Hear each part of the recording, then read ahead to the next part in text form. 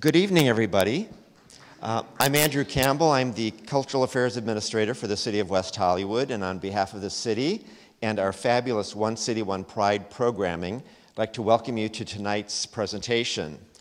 West Hollywood does a tremendous amount of programming during Pride Month. We call it 40 Days of Pride, and under the banner One City, One Pride. Out in the front, you will see a booklet like this that has a number of events that are still yet to come. So I hope that you will take one and take a look at what we have available. Also, I wanted to let you know that in this book, we also have a special discount for the Robert Mapplethorpe and other exhibits at LACMA. So that's a really nice thing. It's a wonderful show if you haven't seen it yet. So please make sure that you grab one of these before you leave. They're in the on the table out in the lobby. A couple of quick housekeeping things. If you did park in our 5-story structure over here, we will validate your parking, and that happens out in the lobby. And I think that should be about it. By the way, we are going to be broadcasting this through our WehoTV, so we're very excited about that as well. Tonight we have a wonderful West Hollywood treasure, and that is the author Felice Picano, who has lived in West Hollywood since 1995, but has been around a little bit longer than that in life. He is an author originally from the East Coast, been published since 1975, more than 30 books. He's a playwright, a screenwriter, an essayist, a poet, a memorist, and as I mentioned earlier, a true West Hollywood treasure. So he's going to share with us some wonderful stories tonight. And following his presentation, there will be time for some Q&A. There's also, he has copies of his books in the back, and those would be available for purchase and also for, I'm assuming, signing. So without further ado, Felice Picano.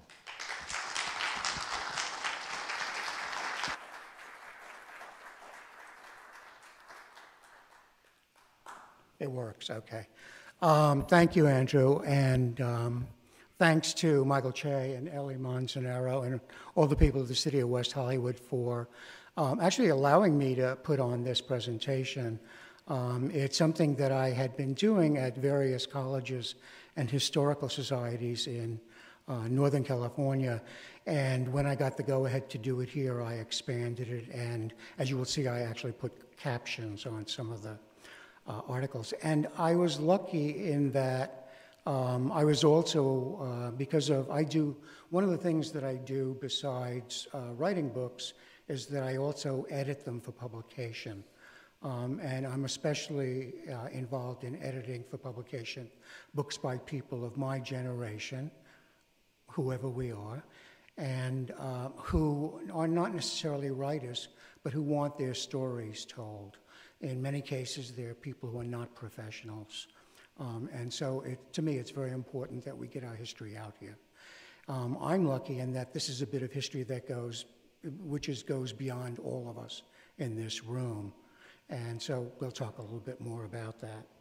Thanks for coming. I hope this will be an informative and fun presentation. I seem to have been preparing for many decades for this particular presentation without exactly knowing that I was doing it. Although I'm best known as a novelist, playwright, and recently a memoirist, I actually came out to Hollywood in 1977 to work for Cary Grant's Brute Productions, which had optioned my second novel, Eyes. After some months, that project fell through, but I was asked to remain and work on other film projects, which I did. At that time, it was he and his wife, Diane Cannon, who owned Brute Productions. I left in 1978 to publicize my third novel, which was just being published, but more importantly, I left to do research in Manhattan for my fourth novel, which many of you may already know by now, The Lure. And that actually required me going undercover for a period of months, working in gay bars and clubs in Manhattan and around Manhattan to pick up material to write that book. I returned in the 1980s to Hollywood, working directly with director Frank Perry. You might know him from David and Lisa and Mommy Dearest. He had again optioned my novel Eyes. He and I wrote a script together, and I remained here for another period of time. I was openly gay since before the Stonewall riots of 1969, and as an openly gay author, I met, interacted with, and was befriended by many Hollywood and many New York-based actors and writers, straight and gay. Among them were Farley Granger, Jack Larson, who you would know as Jimmy Olsen on TV's Superman series, his partner James Bridges, Tab Hunter, actresses Gloria Stewart, Loretta Young, Leonard Bernstein, Ned Norum, Charles Henry Ford, Don Bacardi, Irwin Shaw, Harold Robbins, and a nephew of Howard Hughes. I meet people easily. And this is just an example of some of the people that I met very, very easily in those years that I was working here. So this talk is based on some research that I did and also what they told me first and secondhand. And it's interesting that as soon as people knew that there was an openly gay author in town, they wanted to meet me and they wanted to talk, and they did. I wish that I had the sense when I was in my 30s to tape record them or take all the stuff down, but I got enough material into my journals. So, gay Hollywood in the Golden Age. Several unfortunate events, the economic depression of the early 30s, the rise of Hitler and fascism in Germany, and the establishment of the Hays Code of Behavior in film in Hollywood led to a surprising efflorescence of gay and lesbian ideas, talent, and artists, among those we now consider to be the cream of Hollywood's golden age. So this happened by itself. While they were an obviously elite set of people, their words and their images have, via movies, TV, and advertising, influenced several generations worldwide of all classes, and I believe that it increased the openness that led to Stonewall and the other parts of gay liberation, and to what acceptance we have now of LGBTQ people. I put together this PowerPoint presentation when I was going around publicizing my book, 20th Century Unlimited, 2 novellas, which is what we see here. In one of the 2 stories in that book, Wonder Cities of the West, while hiking, a retired man encounters someone who claims he's traveled back in time from the 22nd century. He offers our narrator a chance to do so too. He accepts, and he ends up in 1935 Los Angeles, aged 18 years old, but knowing what a 65-year-old knows in the 21st century. While I was writing, I had to see for myself what the city looked like back then when it was being publicized as the Wonder City of the West. Naturally, I'm writing a novel. I want to see what it looked like. While researching, I found hundreds of photos in the LA Public Library, also changes of names and places.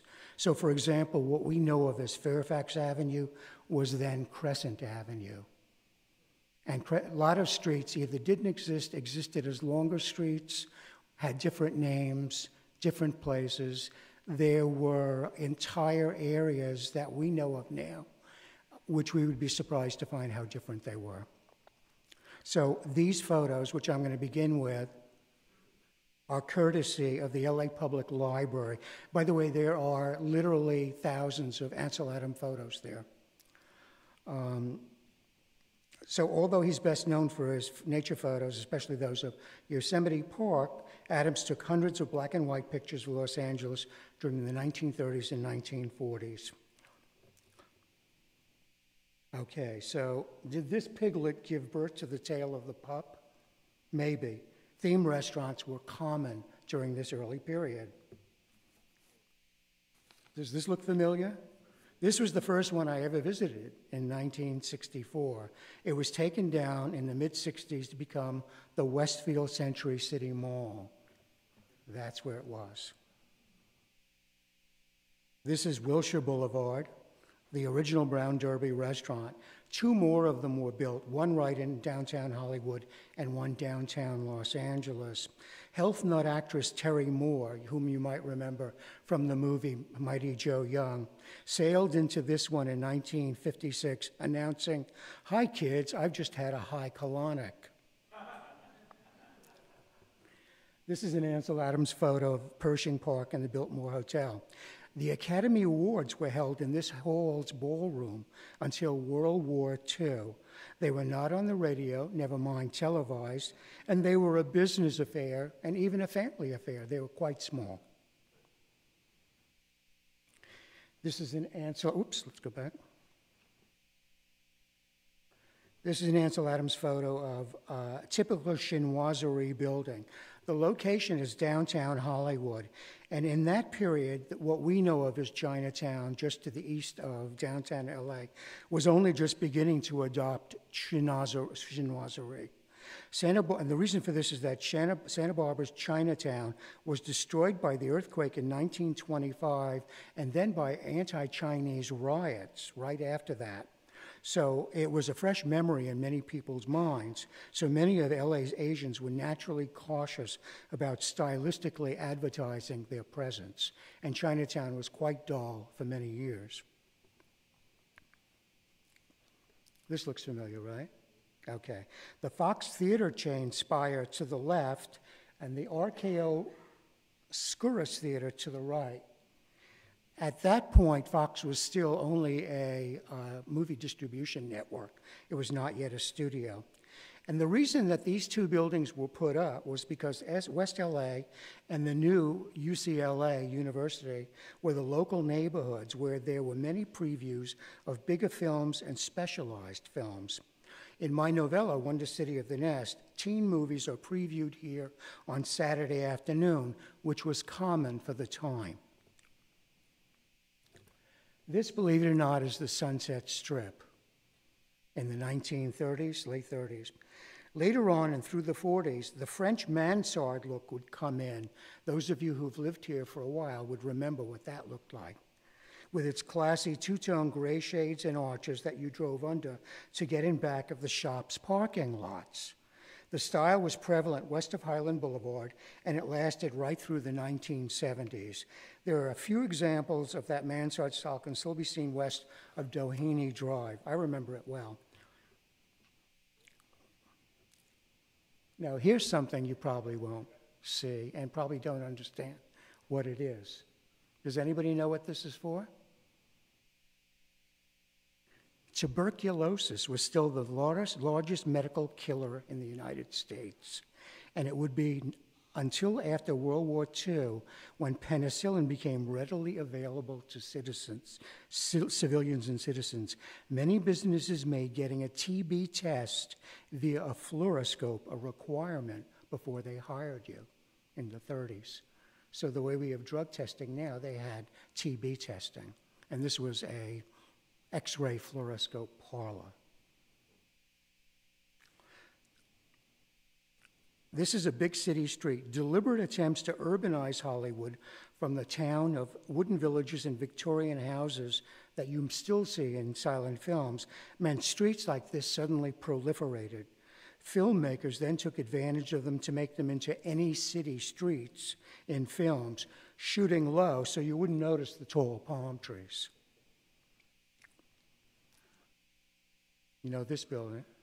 This anchored the Miracle Mile, right? By the 1930s, Western Avenue, the eastern Hollywood frontier of Los Angeles, had been far surpassed. The Miracle Mile of shops with the Central Boulevard corridor was anchored by Bullock's at one end and with the 1940 maze in full Art Deco style on the western terminus. It's now Museum Row, and this has become a much-filmed street. This is pre-war Sunset Boulevard at Crescent Heights Boulevard. Unrecognizable now, but behind the new corner mall with movie theaters and gyms and Trader Joe's, some of the larger 1930s West Hollywood courtyard and Art Deco buildings still flourish. Schwab's drugstore, where Lana Turner was supposedly discovered, was also located here, right next to that building, right next to the Coca-Cola sign, in the 1940s. Park La Brea, believe it or not. In the 1920s and 1930s, it was oil fields. The housing development was one of two identical ones. The other one is called Park Merced in southwest San Francisco, just south of San Francisco State College. These were outgrowths of the 1930s architectural ideas of Frank Lloyd Wright and Otto Kahn, who wanted to do true city planning. The oil fields were owned by the Gilmore family, who owned the Gilmore Bank and the Farmers Market. Something is still underground, as is noted by Park La Brea residents, when all the tars and gases come up between the sidewalks. This was the 1930s Art Deco City Hall, actually 1928. John Parkinson and John C. Austin's iconic Art Deco building was made famous by postcards and by being pictured upon the colorful decals of boxes of grapes, oranges, and lemons shipped all over the United States from Southern California. But it became more famous when Martians destroyed it in the 1950s film War of the Worlds. This team also did the LA Coliseum, Union Station, Grand Central Market on Broadway, and many other buildings.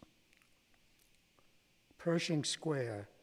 Two of Biltmore's saloons became gay male hangouts during the 1930s and especially during World War II. The action often extended into the park itself. John Recchi made this cruising ground infamous in his 1963 book, City of Night. This is another iconic building. It was the pre-war Sunset Bowling Center. It was first put up by the Warner Brothers in 1918 and expanded around the time that they released The Jazz Singer. When the studio moved to Burbank, it became the offices of Looney Tunes.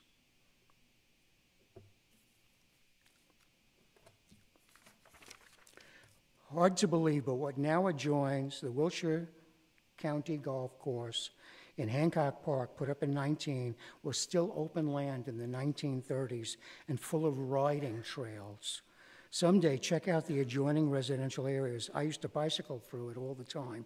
You'll see those huge houses nearby have tennis courts and, yes, even stables.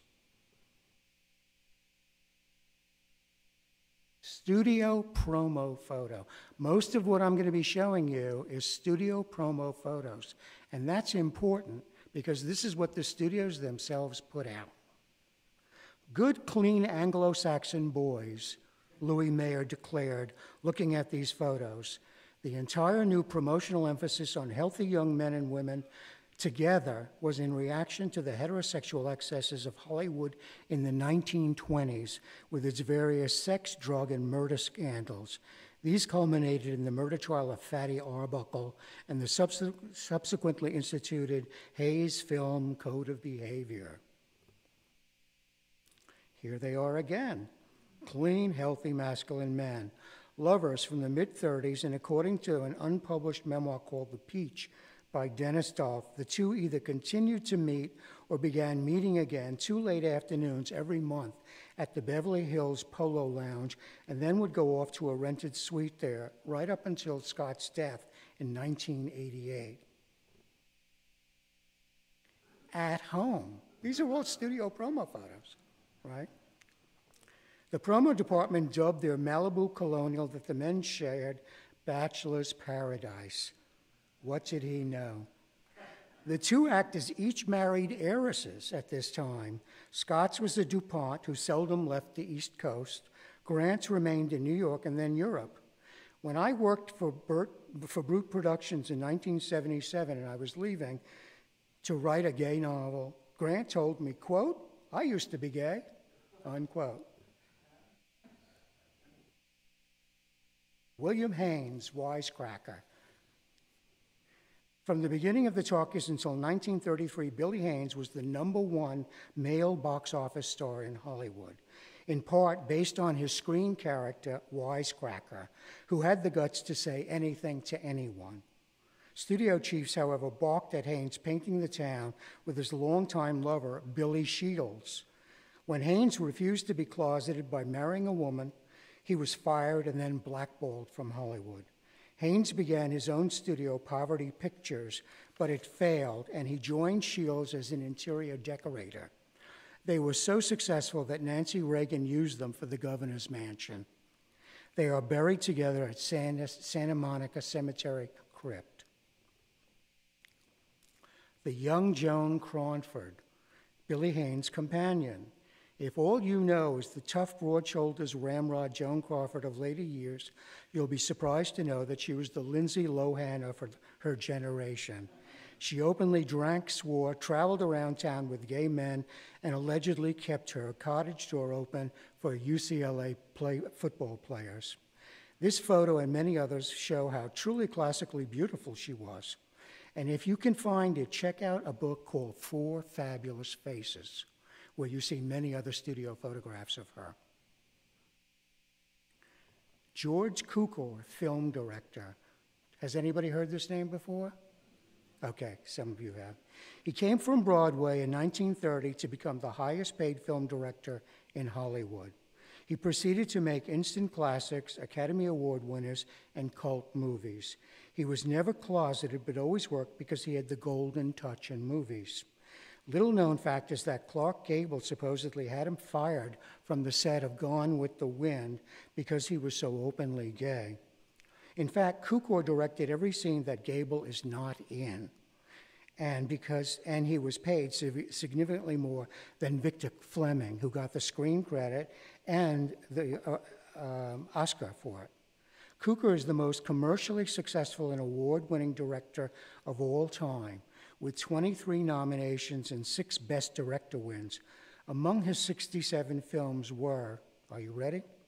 Dinner at 8, Little Women, David Copperfield, Romeo and Juliet, Camille, The Women, The Wizard of Oz, Gaslight, Born Yesterday, Gone with the Wind, Pat and Mike, Lust for Life, Adam's Rib, Judy Garland's A Star is Born, The Philadelphia Story, and My Fair Lady. Unbelievable. His home was for decades one center of gay and lesbian Hollywood.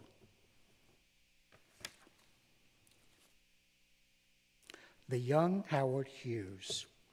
Over 6 feet tall, lanky, handsome, and openly bisexual. He took out a patent on the engine over the crossbars motorcycle that we have used ever since, and so he was a millionaire before he was 18 years old. He then inherited Hughes Tool and Die, which patented the oil drill bit that is still used today. In 1933, when the American average worker took home $3,400 annually, Hughes was raking in over $1 million a month. We only know the later Hughes, the tortured germaphobe. The earlier one was a major player in Hollywood. RKO Pictures and Trans World Airlines turned him into one of the first billionaires in world history. This is a Hughes studio promo photo of the young Buster Crabbe, who, as far as I know, was straight, but I don't know. According to Hughes' nephew, Hughes always kept 2 apartment buildings in West Hollywood, filled with potential stars and, more importantly, sex partners. One for young men and another for young women. His taste in both was so well known that agents would secretly troll the buildings for new talent. When he made The Outlaw, the movie that made Jane Russell famous, Hughes was dating Jane Russell and 2 of her male co-stars, Jack Butel and Gene Rizzi. Jane's carefully Hughes-constructed cleavage became famous, but among some circles, so did Butel's very obviously constructed package when he played Billy the Kid in the movie.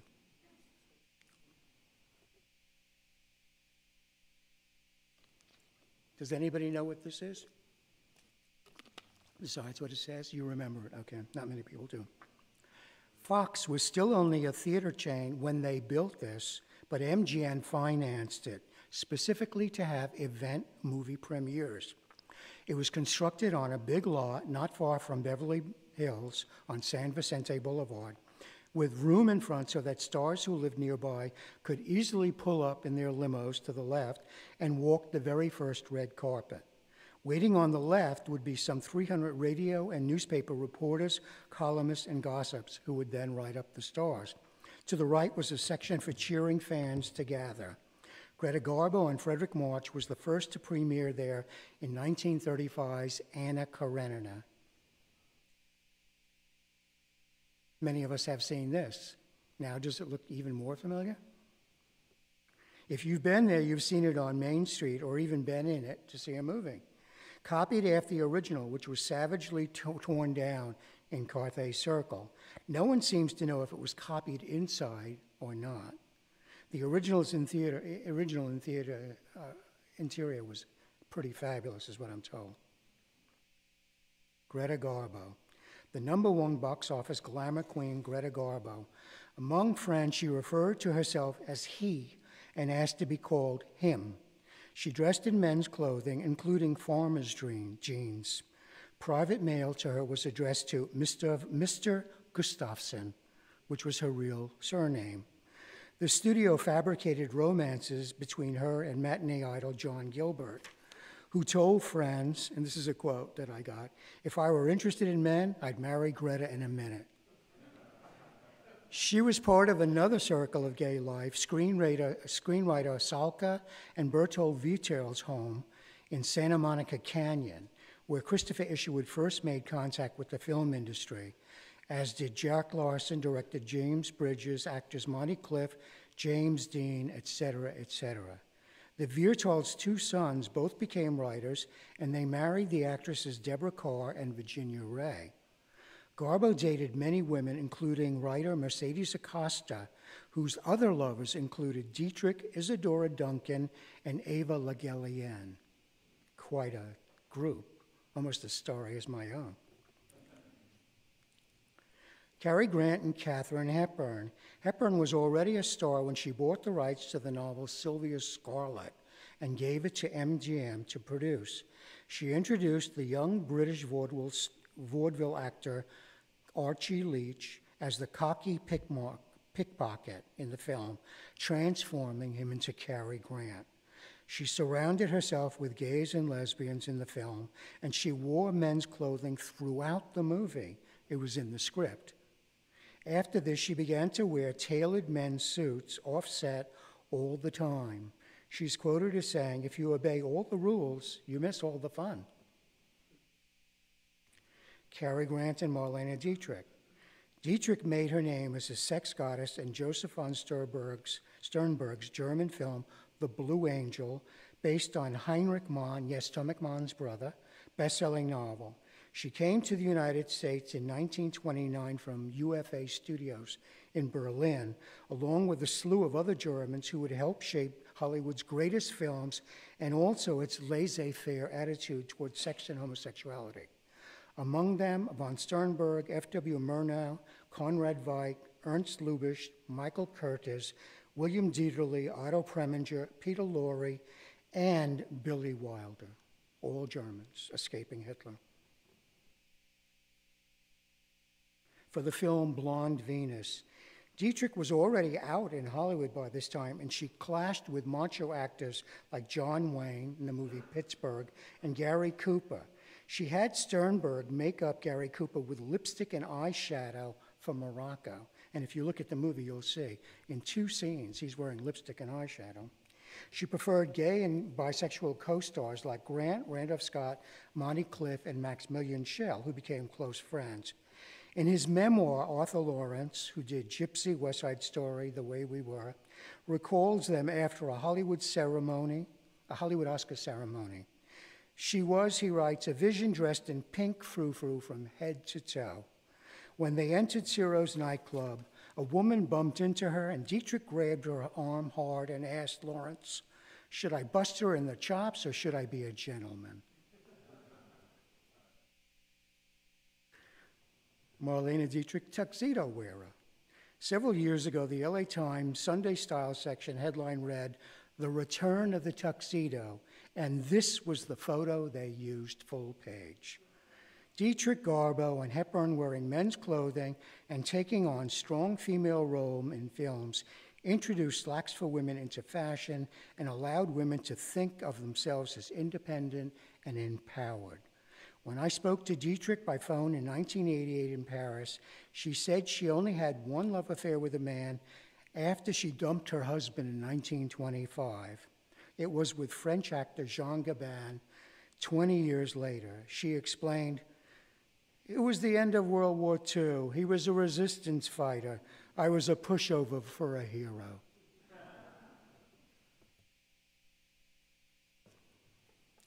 Katharine Hepburn's tailored summer suit. When required to wear a dress by a studio mogul for an Oscar ceremony, she balked until he offered to pay her handsomely to do it. At the party afterwards, she went up to him and said, "I did it. Now I'd like to see you get around in one of these get-ups." Hepburn's forbidden love, Spencer Tracy. Tracy was married and known to be an ardent Roman Catholic, but he was also known to haunt the local docks looking for merchant marines and Navy seamen to have sex with, seafood in the gay parlance of the time. He was pulled out of scrapes by studio detectives several times each year. To diffuse rumors about him and about Hepburn, the studio promo departments cleverly devised a forbidden love scenario for the two of them, who, after all, were pretty electric on the screen, saying they could not marry because Tracy's wife would not divorce him. Thrown together so much, the two actors became actually very close in later years. The funniest pictures in 10 years. Knowing what we now know about Tracy and Hepburn, this advertisement is even funnier. "If you always do what interests you," Hepburn said, "at least one person is pleased."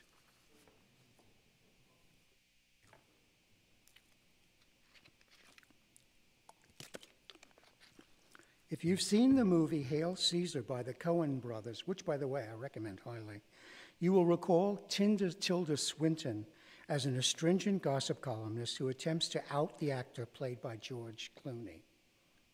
This was based on a famous incident in which, goaded by the Catholic League of Decency, Hedda Hopper attempted to out a group of actors and actresses that she had gathered information on, and that the Catholic League of Decency wanted outed.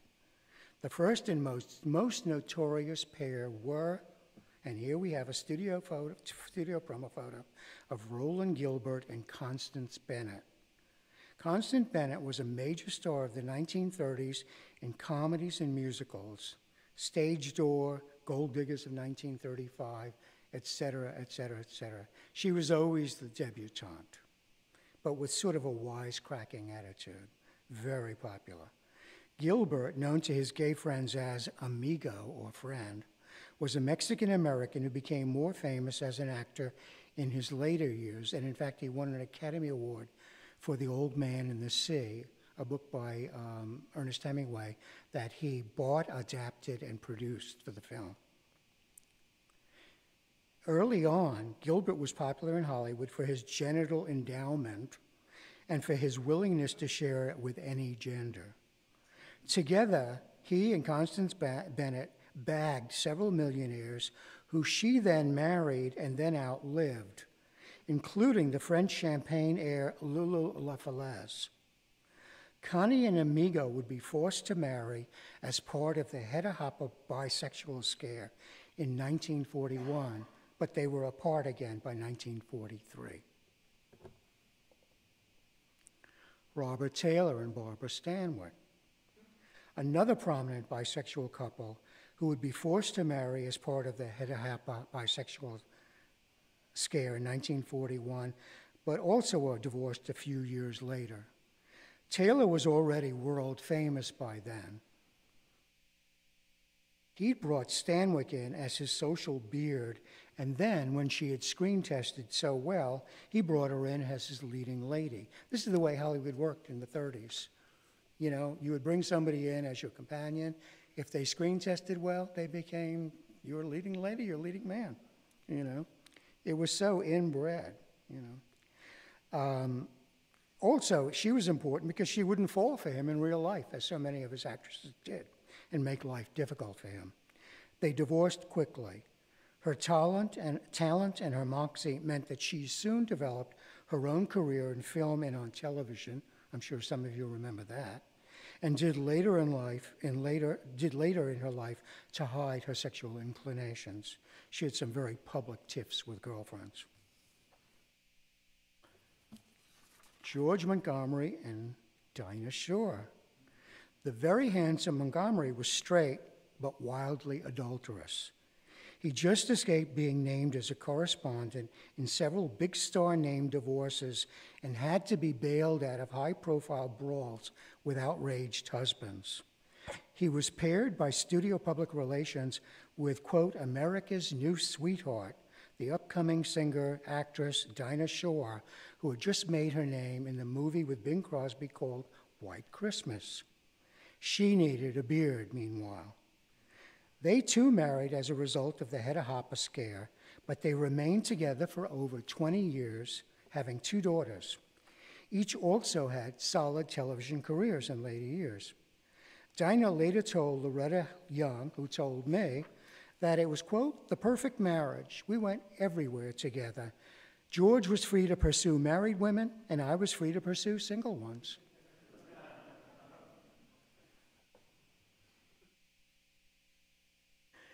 It's mad. Here's another studio promo of Burt Lancaster, and I wrote shirtless as usual, because if you go online and hit Burt Lancaster photos, you'll get many photos, and if you hit shirtless, you'll get many, many more photos. He was very proud of his body, which was a very good one. The handsome, athletic Irish-American star with the 40-carat grin was married often and had rumored affairs with female actresses, but some, like Deborah Carr, reported that he was far too rough. Not Bert's gay buddies, however, like amigo Gilbert, with whom he shared dozens of younger men in threesomes. Dennis Doff, in his memoir, The Peach, reports meeting Lancaster at Columbia Screen Jams when he went to work for them in New York City in 1960. They had sex immediately in a screening room, and then for years thereafter. He said that Bert's body was still that of a hard-muscled 30-year-old well into his 60s. When Lancaster's career floundered in the United States, he went to Europe, where he became an even bigger international star in films like Luchino Visconti's The Leopard and Bernardo Bertolucci's 1900. So he had a big career. And then there were the secondary actors in the Astaire Rogers movies. We all remember them, right? The fluttery, obviously gay Edward Everett Horton, who was always sort of on the side, and who, by the way, has a street named after him in Encino. But there was also no-nonsense Alice Brady, who always wore her hair pulled back like this, and who was often Ginger Rogers' friend. Brady said in one movie, "You're beginning to fascinate me, and I resent that in a man. Would it have been okay in a woman?"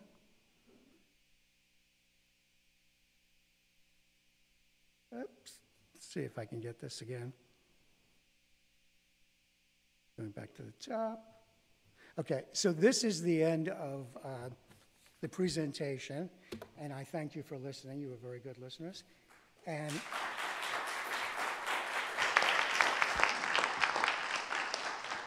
okay, we got it again. So now we're going to have a question and answer period. I'm sure I've come up with so much stuff that you might have questions about what I've reported here.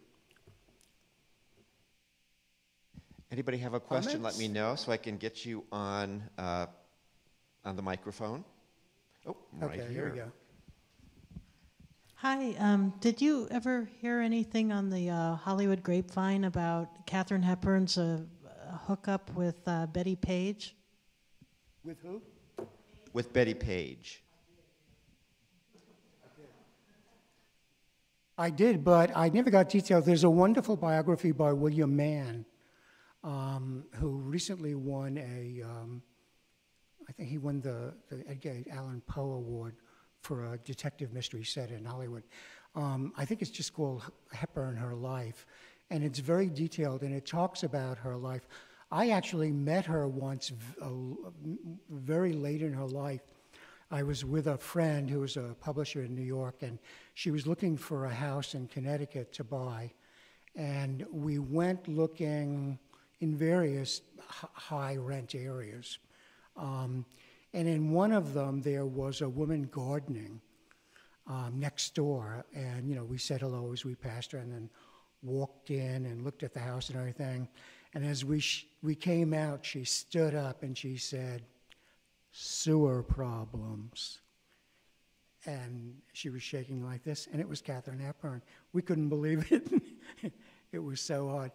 I was told that she was alone toward the end of her life and that she preferred being alone and that she really didn't like living with other people.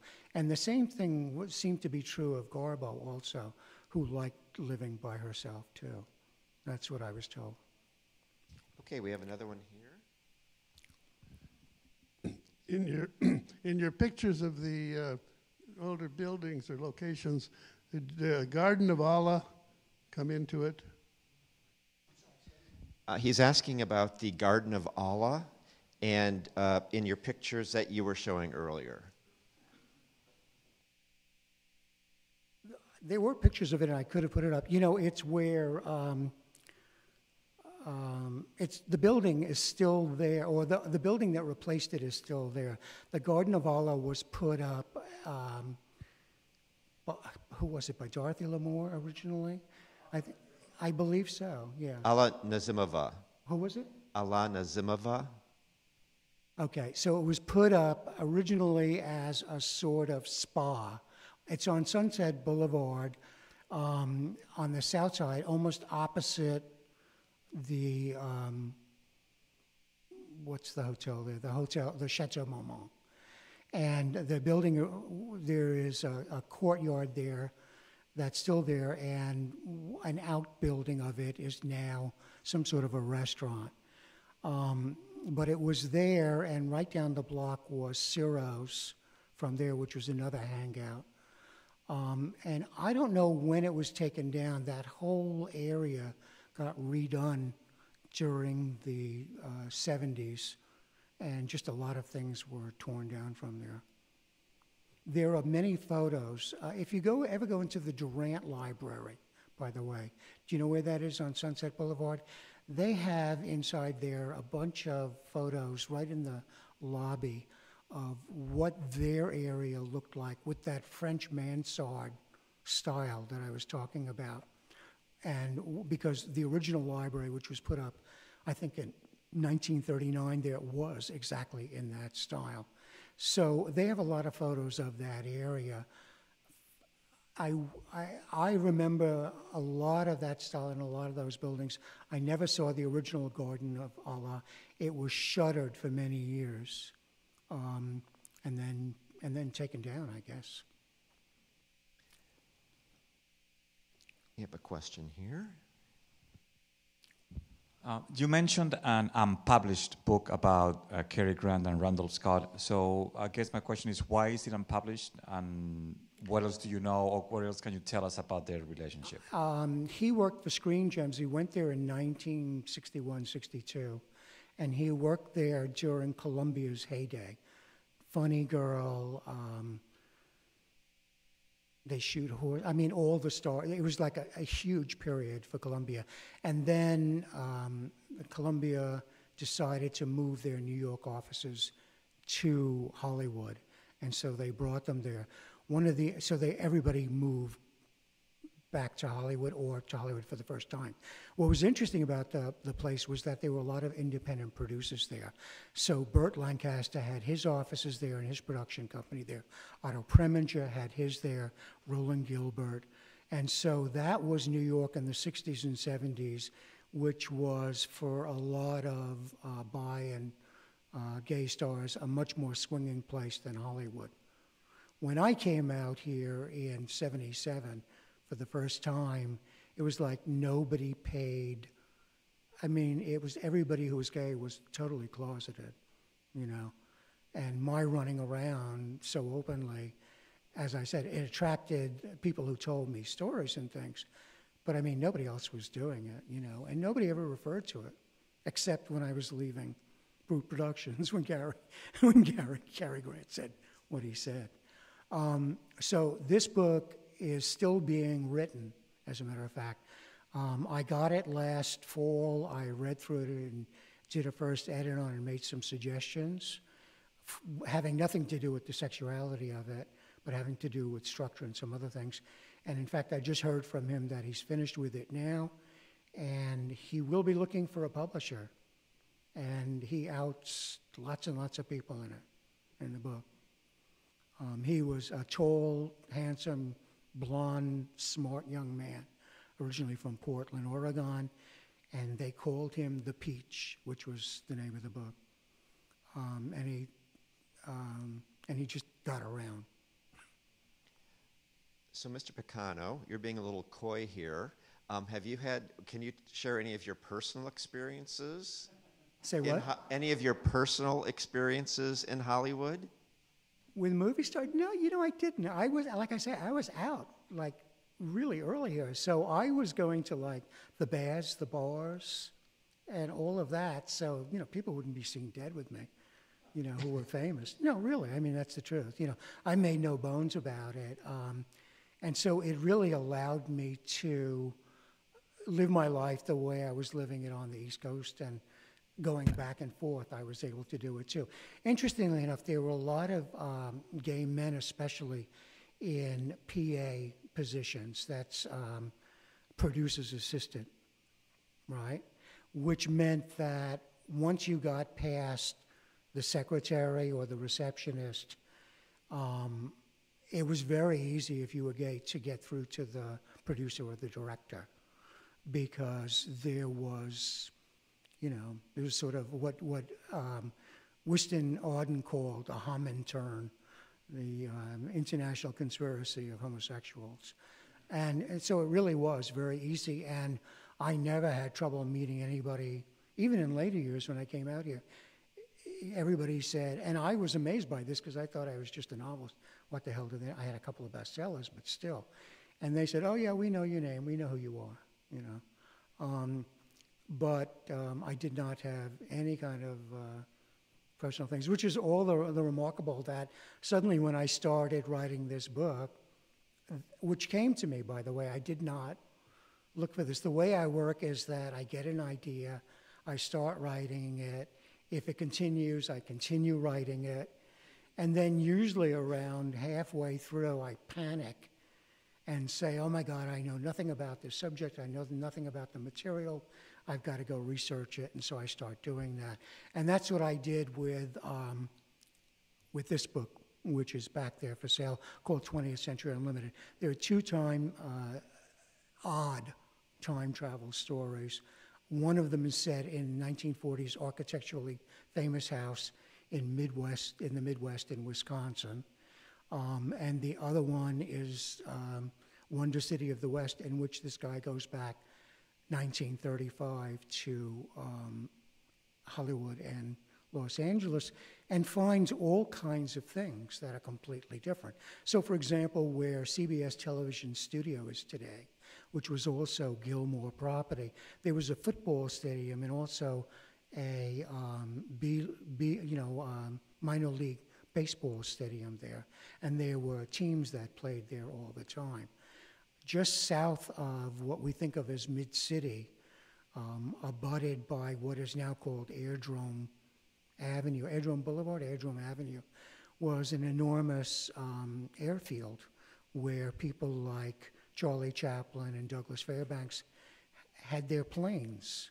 That's where their planes were kept. And that's the reason why Airdrome is named Airdrome. You would go down Crescent Avenue, which we know of as Fairfax, and then turn on to Airdrome, and there was the airfield, right?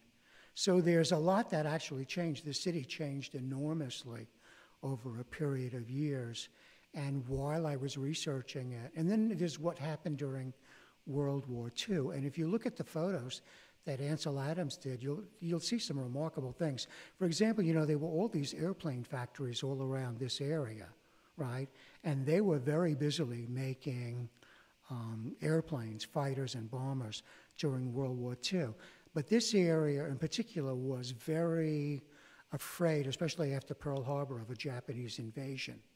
And when I first started coming here, very early on in the 60s, there were still gun emplacements all along the Pacific Palisades, and also where the cliffs are falling down on Santa Monica. Well, there were gun emplacements there. And if you go up further to the coast, and even in San Francisco, there are still huge gun emplacements up there those were all set up to defer Japanese submarines and battleships. And what they did with the airplane factories, which were so huge, they covered them over completely with wooden frames so that they were hidden. And they put streets up there with houses and cars. And actually, people were living up there above the factories, so that if an airplane happened to come over, a Japanese airplane happened to come over looking for an airplane factory to bomb, it would not find the factory. So it's sort of remarkable what, what our past was like and how different things are now. Any other questions? So.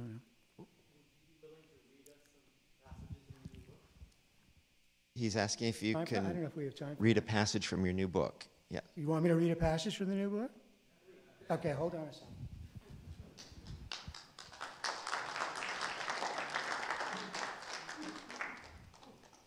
Well, I have one marked up, actually. All right. For those of you in TV land, there's a slight pause as Mr. Picano retrieves the book that he'll read from.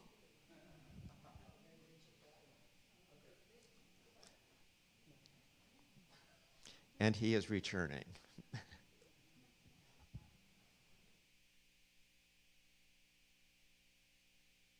going to take a minute to find something, but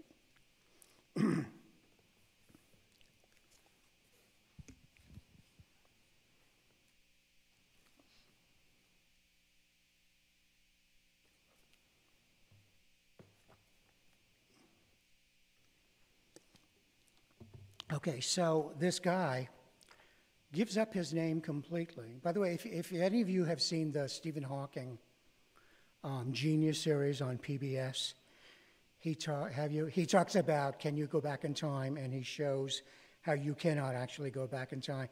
But you actually could go back in time if you went back in time before you were born, right? And that's what happens to this person who was born in the 40s and goes back to the 30s and immediately adopts a different name and a different career and everything. So it actually happens to him, but this is how he does it from the beginning. So he's walking up this enormous hill, which is what I was doing for a while there. And he says, let's start with Ralph. I never saw it spelled out. Ralph was your ordinary gray-haired, unattractive, wire-haired Bedlington Terrier. I'd known 3 people in my life who have liked this breed and constantly kept them around, even though they're the ugliest dogs I know. Ralph would bark in a friendly fashion whenever I reached very near the top of Crescent Heights Boulevard, and he would wag his tail whenever I appeared, and then jump a funny little jump 5 inches into the air whenever I passed along the gated, narrow strip of land, front yard in front of this man Morgan's house, while trudging toward the top. Then Ralph would bark and jump again and follow me again back a few minutes, which is when I finally saw Morgan standing there through an open door via a closed and locked wrought iron fence. He nodded, and I nodded back. Until after maybe the 20th nod and half wave, when Morgan called me over to his front door, still all locked up, behind which he remained, and he said hello, and he introduced himself and Ralph and asked what I was doing. Hiking, I said. Oh, so you want to stay young? Too late for that, I said. I would like to stay healthy into my old age. How old are you? He said. Maybe 55? Add 10 years, I said. No, well, you are already healthy then. If you can get up that hill at that age, guess my age, he said.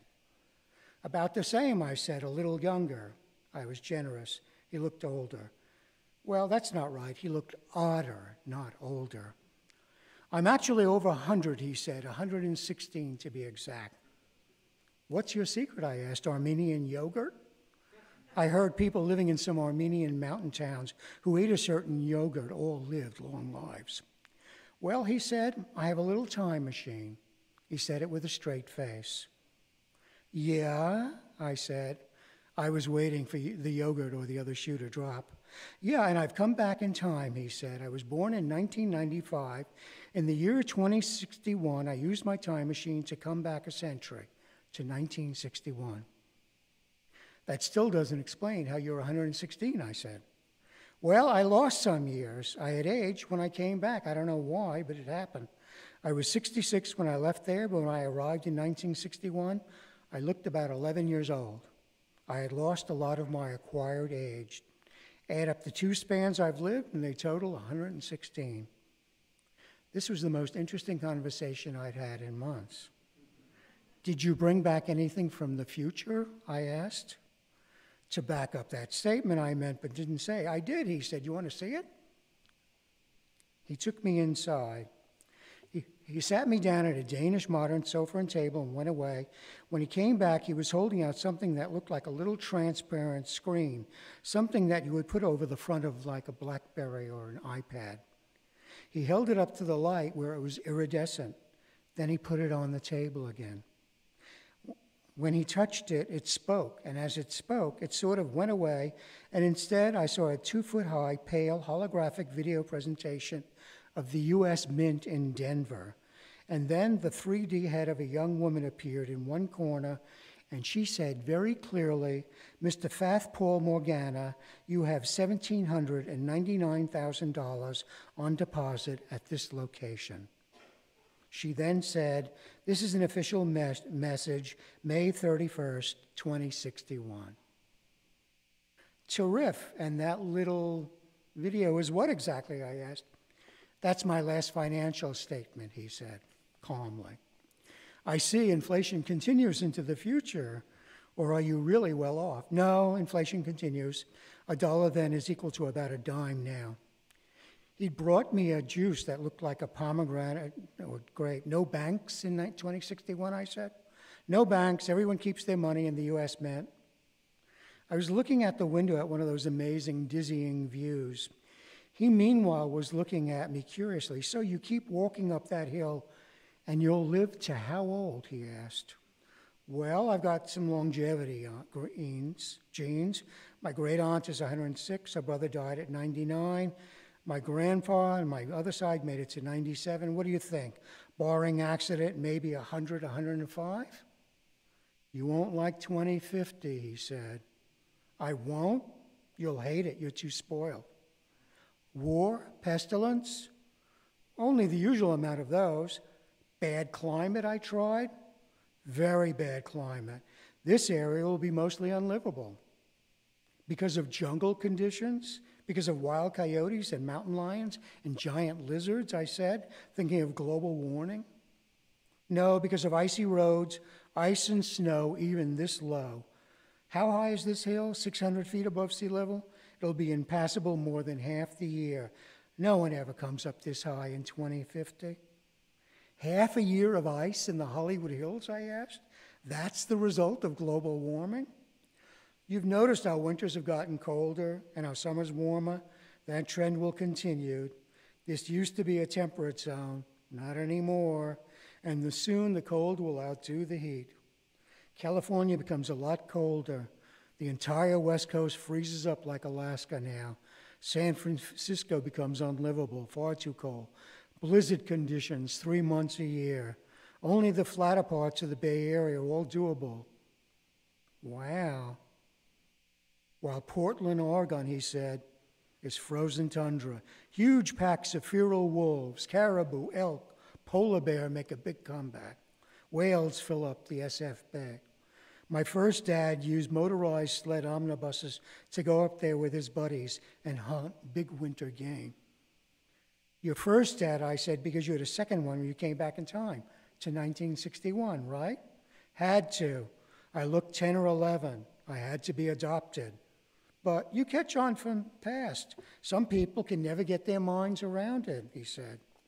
So tell me how awful it is here in sunny California in 2050, he did.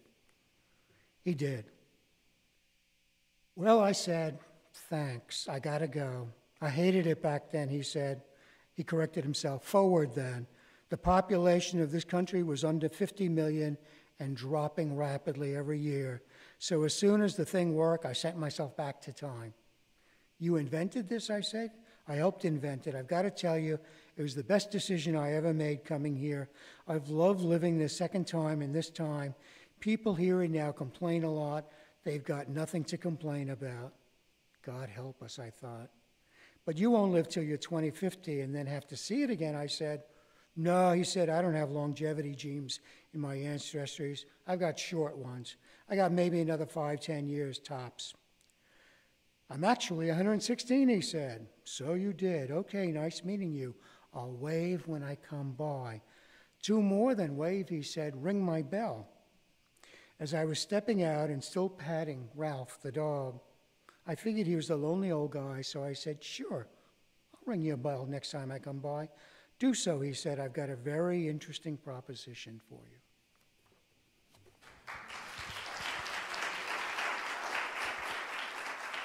Thank you very much. Mr. Felice Picano, thank you so much. He has books available in the back. And again, please participate on some of our remaining One City, One Pride events. More information in the back. And if anyone wants to speak to me separately, please do.